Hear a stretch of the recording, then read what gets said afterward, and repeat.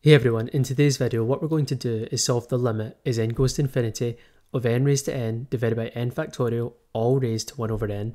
Now what we're going to do is we're going to rewrite n factorial using Stirling's approximation and then simplify and use L'Hopital's rule. So let's begin. First recall Stirling's approximation.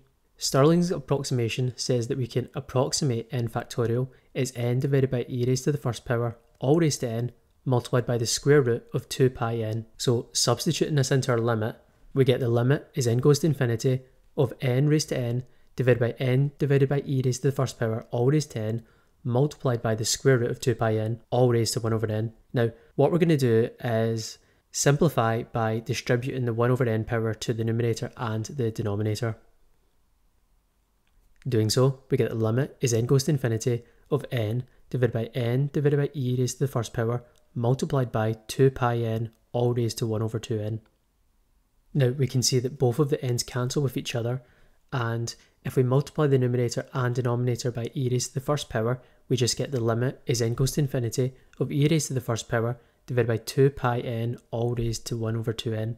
And we can actually go a step further and rewrite this limit as e multiplied by the limit as n goes to infinity of 2 pi n all raised to minus 1 over 2n. And we can factor the e out because it doesn't depend on n in any way, so the limit doesn't change it.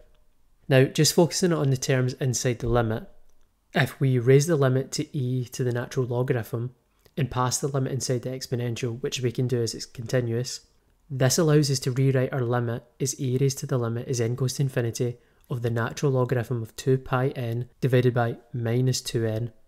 So all we've done here is raise everything to e to the natural logarithm, and we can do that because they cancel, so it doesn't change the expression in any way.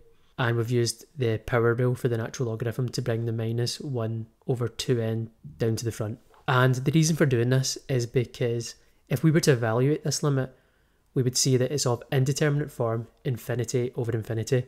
So we can apply L'Hopital's rule now to solve this. If we take the derivative of the natural logarithm, it's just 1 over its argument multiplied by the derivative of its argument.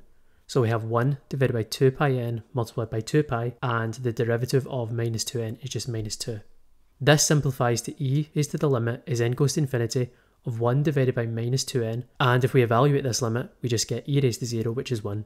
Now, moving back to where we previously were, we have e multiplied by this limit we've just evaluated, which is equal to 1, and we get our final answer, which is e raised to the first power. Thank you very much for watching. I hope you found this content useful. If you did, could you please make sure to like and subscribe? If you have any questions, please leave them in the comment section below. And if you think you can answer anyone's question, make sure you give that a shot. Anyway, that's all for now.